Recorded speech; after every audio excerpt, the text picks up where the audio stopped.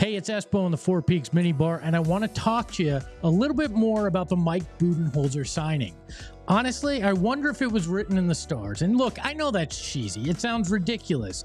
But Mike Budenholzer was born in Holbrook, Arizona, right? His family is royalty there. His dad is a high school basketball Hall of Famer in the state as a coach. His mother was a teacher and then became mayor of Holbrook. He grew up as a Phoenix Suns fan and has talked about listening to the dulcet tones of Al McCoy, trying to be Paul Westphal, Sweet D, and Alvin Adams on the court. This is a guy that bled purple and orange throughout his life. And then he went to the dark side. He went with Greg Popovich to the Spurs. He was a head assistant there for 17 years. And guess what that means? Yep. He was there every time Pop and the Spurs ripped the Phoenix Suns' hearts out.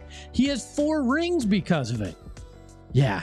If that wasn't bad enough, we all remember what happened in 2021, where he ripped victory from the jaws of defeat for his Bucks team and destroyed the Suns' best chances ever at winning a championship. He is basically the Darth Vader of Phoenix. Started good, was a hometown kid, and turned into the villain. But this story may have a complete redemption arc. Imagine if he comes in and he changes the Suns' culture.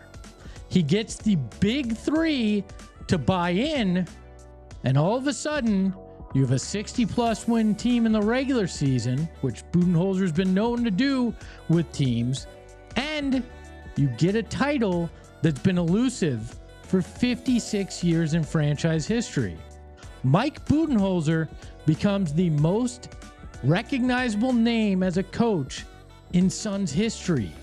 He becomes a freaking Arizona legend. You build the statue to him out in front of the arena. It's the hometown kid makes good after ripping hearts out for 2 decades. If you are not rooting for Mike Budenholzer, the person, I don't know what the hell is wrong with you, because Mike Budenholzer is one of us. He's one of us, a diehard Phoenix Suns fan, and now he gets to live the dream, working for the organization that meant so much to him as a kid and helped shape his destination as a professional. Without being a fan of the Phoenix Suns as a kid, I highly doubt he winds up as an NBA head coach.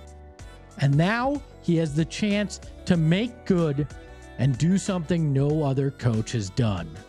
Mike Budenholzer, I'm wishing you well, just as a fellow Suns fan, and it's going to be fun to see what you're able to do back in Arizona.